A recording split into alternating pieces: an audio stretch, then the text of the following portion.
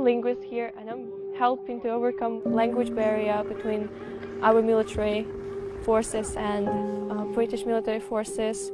I used to be a student before, and my life was just usual life of an average girl.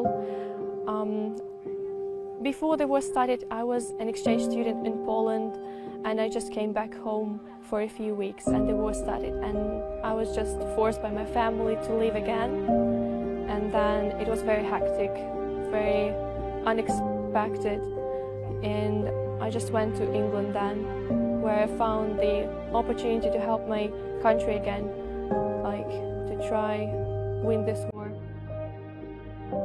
В першу чергу Україна – це люди, це чудові люди у нас, українців, дуже щира, дуже відкрита душа. Ми завжди привітно зустрічаємо тих, хто до нас приходить з миром.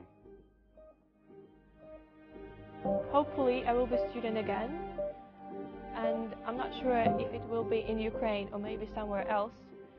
And I'm also expecting Ukraine to win this war very soon, to visit my family, to see my friends again, and